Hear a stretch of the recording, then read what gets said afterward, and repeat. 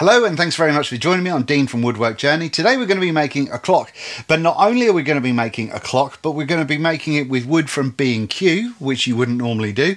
We're also going to make it for under £15, which is super cheap. Now in this video it's a little bit longer than I would have liked, but that's because I made a bunch of mistakes and I figured I would take you through the entire journey because hopefully it will help inspire or give you guys an idea. Now just because I've made this clock up here doesn't mean to say yours has to look the same. You'll see why it looks the way it does as we go through the video, but this is hopefully just to show you the basics of making a super basic clock really cheaply, and then you can just let your creative juices do whatever you like.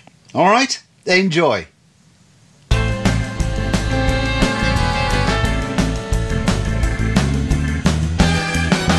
Hi and welcome back to Woodwork Journey. I'm Dean and today we're doing something a little bit different. So in my little pocket up here I have my wallet, and in my wallet is a single £10 note. With that £10 note, what I want to do is show you how we can make a clock for under £20 from easily available wood from your local big box store. Now if you're in the UK, we are going to be going to B&Q, which I wouldn't ordinarily suggest because wood quality is a bit iffy, but it is available pretty much everywhere. So I'm going to show you how to make a clock with wood that we get today, with that tenner, minimal tools, and with alternatives to any tools that I do use that yeah, could be a thing. I'm not including the cost of nails, or not nails, screws or finishes in this, but again I will try and offer some cheap alternatives for that. But hopefully I'll give you the confidence to be able to make something kind of cool this weekend in a matter of a day or two. So yeah, let's crack on and we'll see if we can get some wood. Alrighty then, let's see what we can go and find. Like I said, I'm only going to B&Q because it's most likely that you're going to be able to see something like this near where you live, but also because they do things like have a cutting service and all that sort of nonsense as well. So let's see how we get on.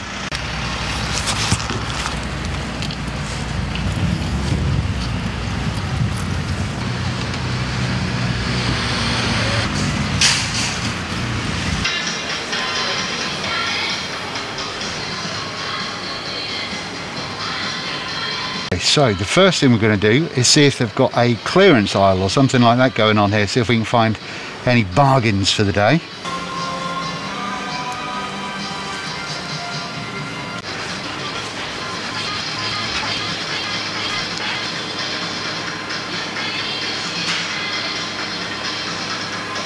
There is also the option of using oak, which you can get from B&Q and various places. However, it does increase the cost pretty significantly. Let me show you what I mean. 25 thick, 92 by 2,400, £51. So we've got sort of the 20 mils thereabouts. It's a reasonable sum of money, and what we're looking for is something that's reasonably thick as well, so it's going to be able to take us through what we need to do. So that's why we're going for a cheap and cheerful pine, and yeah, let's see how we can make it look. Okay, so new revelation that the larger pieces of plank type wood, so what I was looking at, is too small for their saw to cut down. So a 2.5 metre piece or a 2.4 metre piece isn't going to fit in my car, so I've got to rethink what I'm going to be using. Interesting. I think I've found the reason why a lot of people don't like buying wood from here. That is a healthy bow going on right there. Good if you're going to build a boat, I suppose.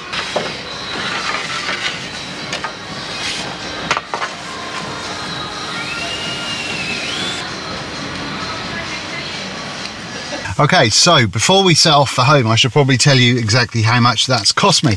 It is a bit annoying that they couldn't cut up the wood that I would have ordinarily wanted, but you know, we've had to make do. We've had to go for a 1.8 length rather than 2.4. And also it came to a phenomenal £5.27. Now it is 18mm wide, 70mm wide, sorry, and 18mm thick, and it's a 1.8 metre piece. But yeah, that came to £5.57, did I just say? Which you know, £5.27, which isn't terrible. I mean, it's not great for that, for what I've just got, but yeah. Anyway, let's get back and see if we can make a clock out of this, shall we? Okay, so we're finally back with this piece of wood. Now, like I said, it is a thickness of 18 millimeters. It's 70 mil wide in that way, and it's 1800 mil long. Now, I probably could have got a turn 2.4 in my car. It's a Citroen Picasso at the end of the day, so I probably could have done, but I didn't, because there's probably a lot of you out there that don't have a large car. So I figured getting something like this of the 1.8 kind of length should do something okay. Now, it's one of the straightest ones that I could find, and it is what it is. Now, it's not completely rough sawn, it is planed, and so that means we have got sort of square edges. And are they actually square? Yes, they look square, which is going to make our lives a lot easier, because then we're going to have to worry about doing some jointing, but we'll see about that in a little while. Now, obviously, when it comes to something of this kind of size, we're going to have to cut this up, and in order to cut it up, I could use all manner of things like the table saw, or you could use a hand saw or a circular saw or a jigsaw, but I am going to use, because it's super cheap, and I put it on the channel a little while ago, my little Titan chop saw. Because my little mitre saw rather, because it's super cheap and it's an easy way of cutting through wood. So what I'm going to look at doing is just measuring this up, but I think I'm going to be looking at about a 12-inch diameter. So I'm going to see if I can get 13 inches. So what's that? 325 maybe mil. We'll see if what sort of thing we can cut up onto this one. So I'm just going to measure this up and see what we can do, because my maths is terrible. Lengths, we've got 1800 in length divided by 340. We should get 5 as well. So I'm going to go for 5 cuts of 340 thereabouts. That should give us more than we need out of this here piece of wood. Let's get it done. Okay, so clear up some of the sawdust that we just made, because I didn't attach the vacuum to it. And these are the pieces of wood that we've just sawn up. So when it comes to jointing, although this is planed already, this isn't going to go together super easily or super well. But let's just have a little look and see if we can try and minimize any of those gaps straight off the bat, because we will have to clamp some in, but I think we are going to have to pop these into the or get some hand planing going on over the top of them, just to see if we can get as few of the gaps out as we can. Ordinarily, I would think about grain pattern and, you know, trying to get the grain to look pleasant and all that sort of stuff, but that's not what we're here to do today. This is just to kind of get an idea how we can make a clock, and then we can kind of pull it together ourselves. So with that, hang on. If I don't have to, I wonder if I can get away with that. If I don't have to do too much with it, that might make it easier for you as well. So I think what we're going to do here is go for something like this. Turn it over, see what it looks like on that side. Is that a little bit cleaner? Maybe a little bit cleaner on that side. We are going to have to do a little bit of jointing, but we can do that with a hand plane amongst other things. So yeah, let's crack onto this, and we can get it gluing up, leave it overnight, and then when I can come back in tomorrow and finish it up. But this is going to be the basis of our clock. So what I'm going to do before anything else, I'm just going to draw a triangle, and this triangle means that I've got a little way that I can tell which way is which panels get attached to which. Don't know if you'll be able to see it on there, but yeah, you'll be able to see that. Because if something like that happens, then you can easily match up the right pieces with the right pieces. So we're going to try and keep this in order, because what I want to do is take these two pieces. These two are going to get jointed together. So what I'm going to do is I'm going to flick that around like so. So those are the two pieces that are going to be together. And then I'm going to flick that so those sides are next to each other. Then we're going to throw that into the vise. Okay, so I'm using a number 5 plane just to see about getting a little bit off of these, because I want these two to be exactly the same. So to do that, what we're looking at doing is looking at getting an absolutely straight kind of push through there. And that's why I'm using the 5 as opposed to a 4. So I can try and make sure that I've got a nice big base to keep things stabilised. Okay, that one is looking pretty sweet. So I think we can do the others now in exactly the same way.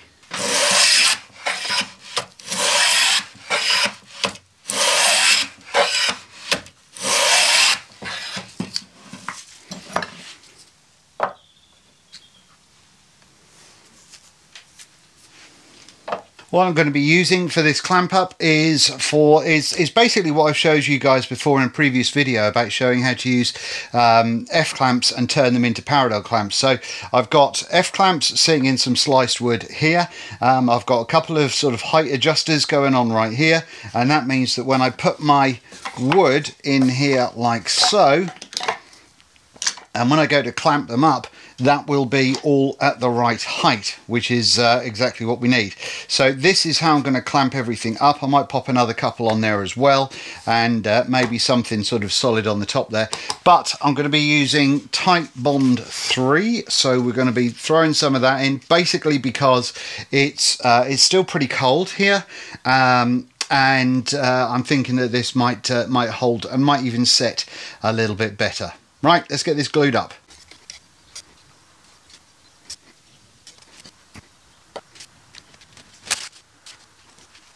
Got nice little beads of glue on every single joint there, so that's going well. And we'll give that a little bit of a wipe down.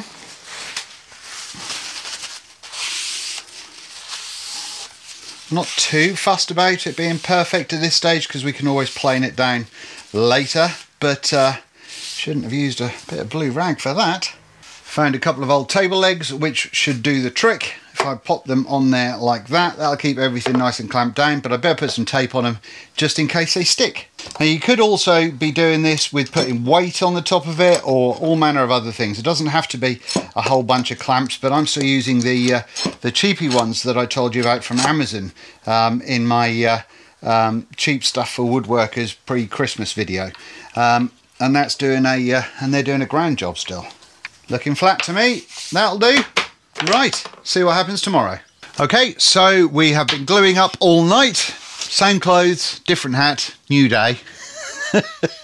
It's the weekend. I can't be bothered. Right, let's just get these puppies undone and we'll see how we've done. Okay, the moment of truth. Hey, that is reasonably straight. Can you see that? That doesn't look bad at all, I don't think. Okay, so what I'm going to do now is I don't drill these dog holes in any specific places. I know I probably should, but I don't. So we're just going to pop these in here and here, I think. Maybe in there as well. Get our wood in there, like so. And then I'm going to use my number 5 plane again, just to get over some of the nastiness, just get things nice and flat before worrying about sanding. Okay, so now we're reasonably smooth. There's still a little bit of pencil marks on the top there, but let's use a bit of straight wood, and we will go corner to corner, because what we want to do is find the middle. Really, you want to put a compass on there or something like that, so you can really kind of get your circle going. I haven't got a compass that big. You could also put a drawing pin in there with a bit of string attached to it and draw your circle that way. But I think I'm going to have another idea. I'll be right back. Alrighty then, so what I've done is I've just quickly made a compass.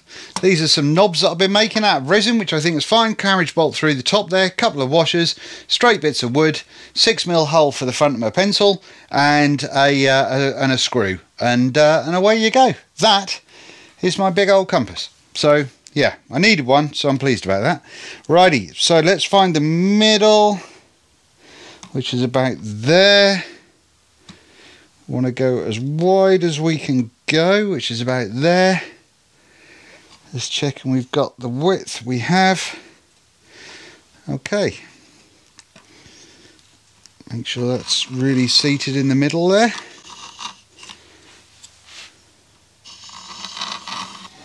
Big old circle. Can you see that?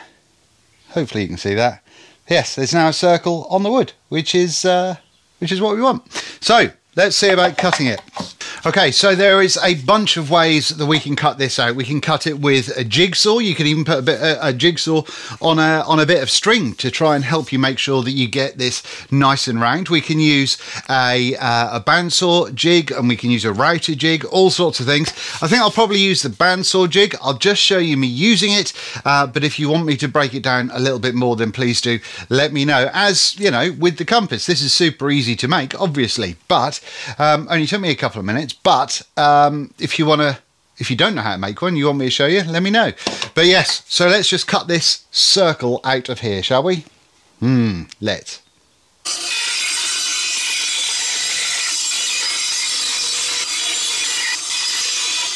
Okay, so that is the disc shape cutout, and it's all held together nicely. We've got options now. We can run this around a router, or we can run a router around it, which I might do actually. We can also just sand the edges. You can use a rasp or a file, or just be as creative as you want to be. But we've got the basics for the clock. So what I'm going to do now is I'm just going to round off the sides with a router, and then we'll see about a couple of finishing touches before we pop some finish on it. Okay, now a great way of remembering which way your router is going to be going is using the thumb, the right hand, thumb up, thumb down. So if the blade is facing upwards like that, that's thumb up, and if it's facing down, it's thumb down. And the spin is the same as your fingers. So in this instance, it's spinning anti-clockwise. In that instance, it's spinning clockwise. So if it's spinning anti-clockwise, we don't want to pull it back on itself, because then that will just run through this whole section here and it'll get away from you. So we're pushing it away from ourselves when we're doing that. So yeah, that was something I saw in a Jonathan Katz-Moses video. But yeah, right hand, some of that, that's the direction of the spin. And yeah, job's good. Right, let's get this slowed down just a touch. That's a bit messy, and it's a little bit burnt on the corners, but we'll get some sanding on this puppy now, and that should turn out quite pleasantly. Fingers crossed.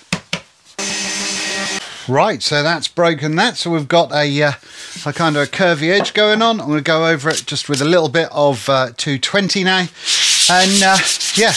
I'm hoping that getting a nice smooth finish. It doesn't have to be glassy smooth, you know, because we're going to be putting a finish on top of it. But this is obviously something that you can really go to town with if you want to.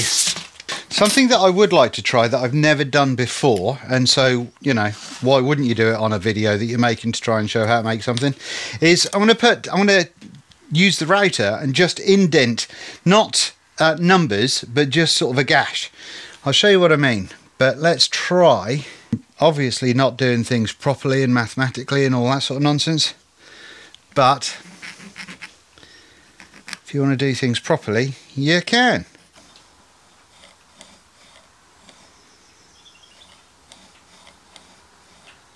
So we've got marks at 6, 9, 12 and 3. What I'm hoping is I can use this jig that I've made to line that up with the numbers like so, and then that flicks back, and then I can use the router to do what we need to do.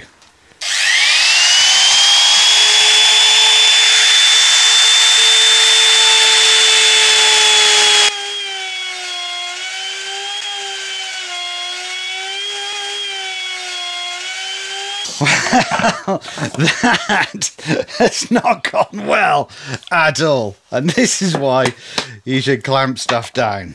Bugger. Right, not cool, not cool. I really cocked those up, but you know, this is this is an idea for stuff to do rather than a this is a thing to do. So, you know, if you're going to do this, A, know what you're doing when it comes to routing, and B, clamp it. So there we go. We've got a bit of a sort of a funky kind of thing going on there. The only other option I think I would have is to make like that one and that one wider. Well, all of them wider. And worse it is.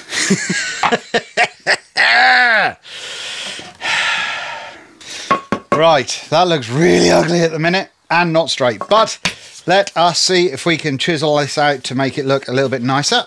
Okay, so I'm hoping that I've just not lost everything. I've just had to do some bits and bobs with the camera. So I've sort of carved out and cleaned out these areas a little bit. But my idea is to stain this wood, and then we're going to infill these with another colour, and that will sort of stand out and hopefully make it look less crap. I'm going to be using this this Treatex. This is a medium oak colour and Treatex Colour Tone Ultra. Treatex did send me a couple of these little taster pots to see if I liked them, and so far I think they've been going super well.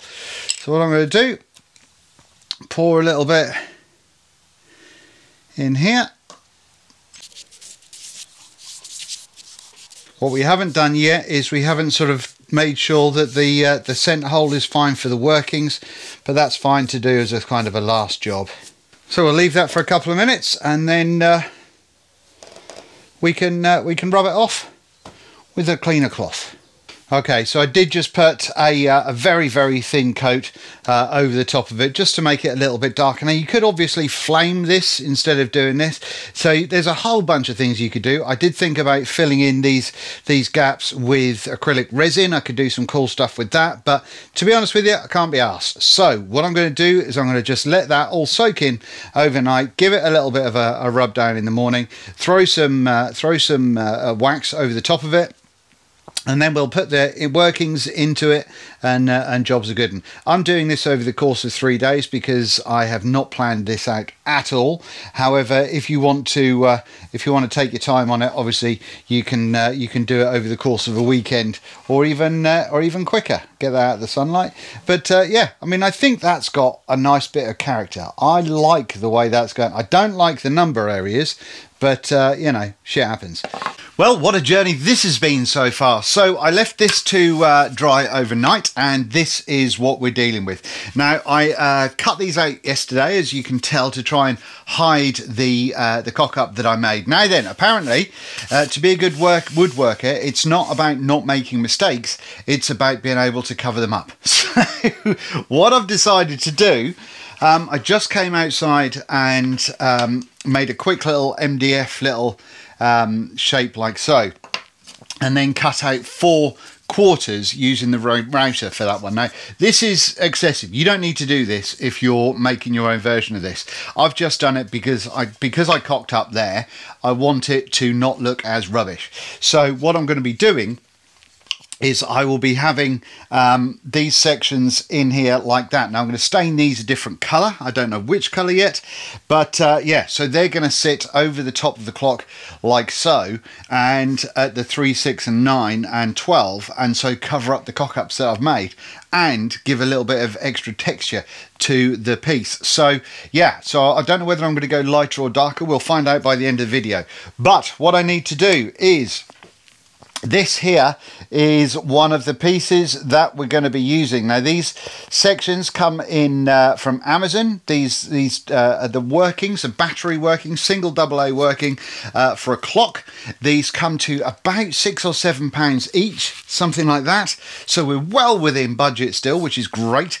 And it needs an 8mm hole drilled through the wood. So I have just expanded that 5mm to 8mm in the middle. Now then, that will go into the piece like so, or into the clock like that.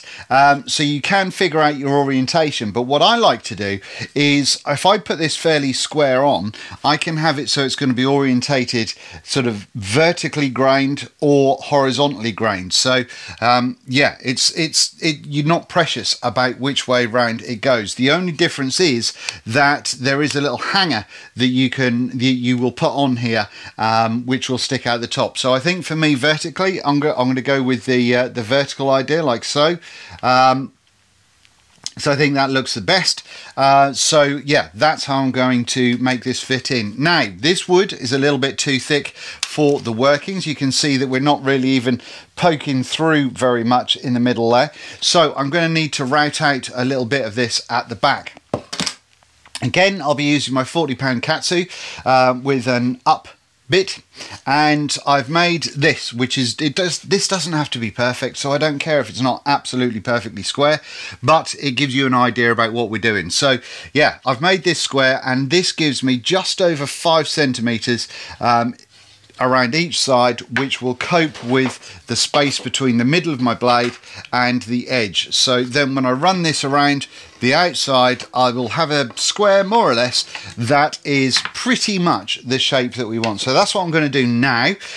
We're going to, I did this on the bandsaw, and then I used a bit of CA glue just to glue up the bit rather than trying to, the kerf, rather than trying to fill it with anything. That works fine for what I need. So this is what we're going to use. Stick that onto the back of the clock, wang the route around, and then job's good. I think these might be a little bit thick at the minute, and I haven't decided whether I want to keep these thick, so they sort of protrude from the clock, so I'm going to need to route deeper or not. Again though, none of this is something that you have to do.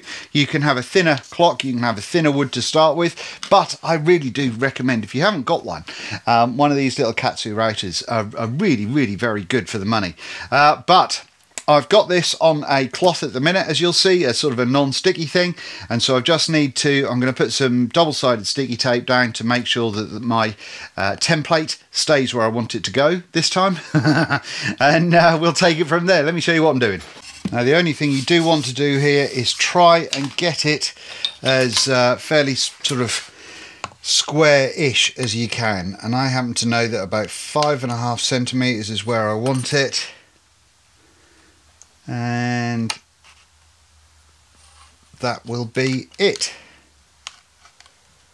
I have made it a little bit oversized, and that means that there will be a little bit of movement inside there for when it comes to it. Alrighty, so that's going to go into there like so. These pieces are going to go on here. So now I'm going to figure out what colour I'm going to stain these pieces with, and we'll take it from there. And I'll show you. I'll give these a little bit of a sanding first as well, because they're a little bit on the kind of the rough side. So I'll give these a sanding, and then we will see where we're at from there. Alright, so what I've just done there, I thought I was recording, but I clearly wasn't. I've just covered all of these in this Treatex mahogany colour tone, and it's come out sort of a dark red mahogany-ish kind of vibe going on, which I'm kind of into. So I'll be rubbing that off in a second, just clean up my workspace a little bit, and then we'll see what these look like on the clock. Okay, so in the pack, I've got a multi-pack. So in here, this is a bunch of different hands that we can use. Well, these ones are actually all the same, so that's handy. But yeah, so these are all a bunch of different hands. So you've got a minute hand, an hour hand, and a second hand that have to go in on a specific kind of format.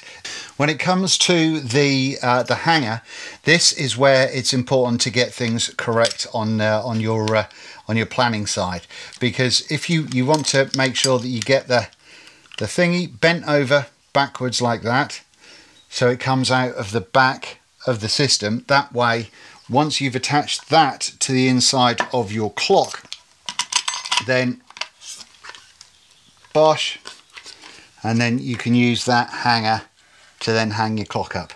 Obviously you can make the clock thicker with a deeper route, so so it doesn't protrude at all, but this is just what we're going for today. It's not going to be a problem once it's hung up. All right, so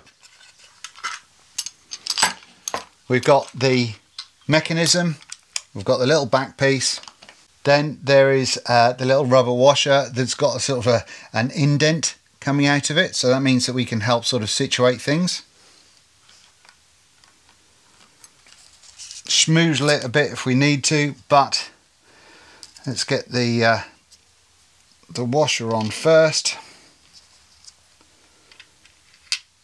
and then the nut, and away we go. We're pretty much ready to put things together.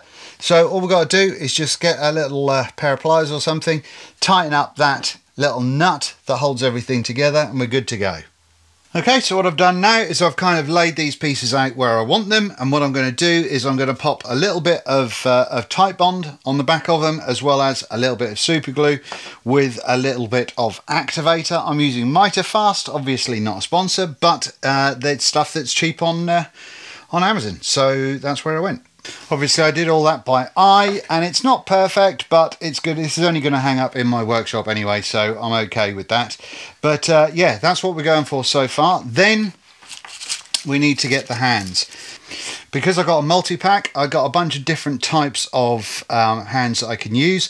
However, what I'm going to do is I'm going to use these ones, because these are sort of the ones that look a little bit like twigs. Like I say, this is just going to be in my workshop and not any others. So the way this goes is you put the hour hand on first, that goes down. Then you pop on the minute hand, that goes down, and then you've got the second hand, or the hand for the seconds, which just pops on top of all of that. However, we're just going to have to pop a finish over the whole thing first, and then we're finally done. And here we are, finally all done. I can't quite remember what I did like yesterday when I was working on the clock, but I can tell you what I'm pretty sure I remember I did. So first of all, one of the things that I wanted to highlight was this black little square here. Now I used something different that I hadn't used before, and this is what I was going to use to fill in the big old gouges that I made by mistake, and that's this Plasti Dip stuff. Now I used to use this back in the day on motorbike things, because it was excellent. There's no primer, no nothing. You just spray it on, and it gives a kind of a rubberized kind of finish, which is fantastic. And I thought, do you know what? That might work on wood, because it might kind of allow a self-leveling kind of vibe going on. And it turns out that when you put it on wood, you can still kind of see the grain through it, and it kind of works out well. Now on metal, because it comes out in a kind of a rubberized finish, you can just peel it off if you don't like it. And I imagine you probably could with this as well. But yeah, that was an experiment. It went wrong, but good to have in the old brain box, because yeah, it's good stuff. But what I did, I didn't have any wood lacquer, so I sprayed on clear coat for cars.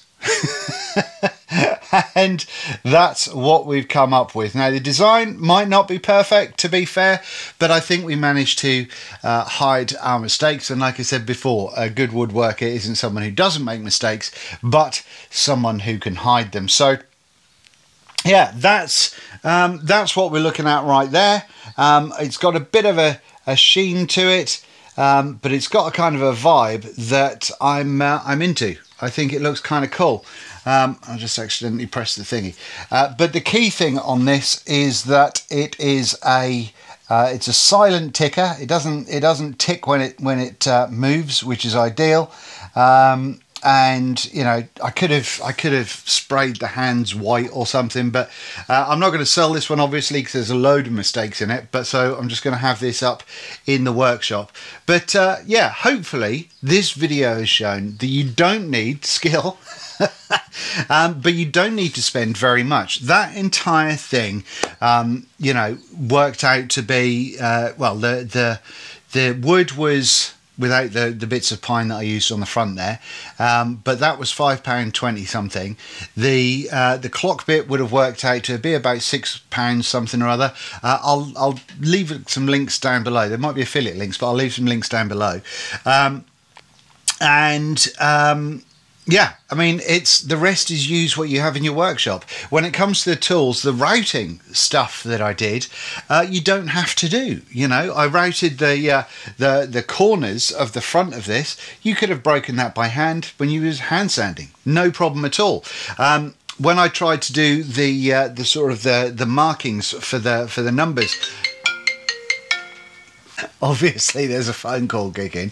When I tried to do the marking for the numbers, then clearly that didn't work. So you know, that's something that I'm going to practice on and figure out how to do better. But to make a basic clock, you can do whatever you want. You could chisel in some numbers. You can buy numbers that you can then stain and then just stick on, that are kind of a balsa wood kind of material. You can do all sorts of things, but the basics is, if you can make something round and drill a couple of holes, then you could make a clock out of whatever you like incredibly cheaply over the course of a weekend. I've taken a little bit longer because, you know, I'm only in here a few hours at a time. But over the course of a weekend, job's a good one. Make yourself a clock.